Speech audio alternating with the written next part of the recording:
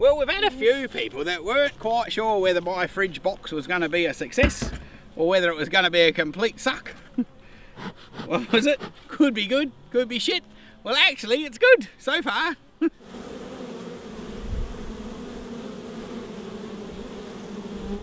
So I just give them a little smoke, and we can. The only thing I have noticed is that, being that it's so bloody well sealed, it's maybe getting a little bit of moisture in there, so we might have to prop up this corner or something.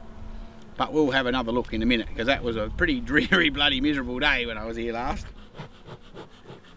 So we'll pop the lid. I don't know if anybody remembers that these are the girls that were in the kitchen. So they were in a kitchen cupboard, and we thought, well, since they knew how to build horizontally, they might as well end up in here and be in a horizontal hive. So let's have a look what's going on.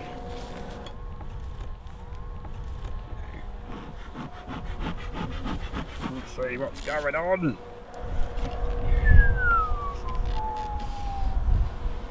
Look at that, eh? Would you believe it? From a cupboard to a fridge to the middle of nowhere. Ooh, they're pretty angry little buggers. They were very angry little buggers when we put them in here, or when we got them out of their kitchen. But maybe they've just like gone, oh well, stuff it. Perhaps they're domesticated now that they're in here. No, don't be stupid. They're starting to build along here. One of the dramas I did notice when we put this in here, and it was a bit of an interesting day. And so this is what happens when you have a bit too much bee space. The ladies decide to do their own thing. And so in here, there's pretty much the brood nest, and it's gone a bit wonky ass. So I'm not going to pull it apart because I don't want to disturb all their hard work, and they've done very well to get to this point. But like I said, I'm not going to pull that apart because it's too early in the season. I'm going to let the ladies build across and get some more brood going on. And then when we pull that apart, it won't be quite such a big drama. But I don't know, they look like they've got a bit of nectar going. They haven't done too bad. Doing all right. They're having a little nibble on there. Like I said, I'm not going to pull that apart and show you the brood in there, because they've had a bit of an exciting couple of weeks, well, couple of months really, us fooling around with them. So we're just going to leave them alone, and I figure we'll come back and have a look. I don't know, probably sort of November-ish. What are we now? We're already in September, so yeah, October, yeah, probably November.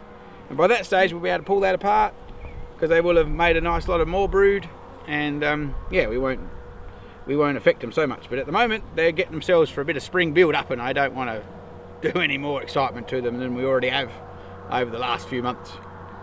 But anyway, I think they're a keeper, surviving the bloody madness that went on with these poor bastards. So if you didn't believe the fridge was going to be a success, maybe in a year's time you can get some fridge honey that was actually sort of managed fridge honey. Might not be quite as exciting as the one that's in the middle of nowhere, but anyway.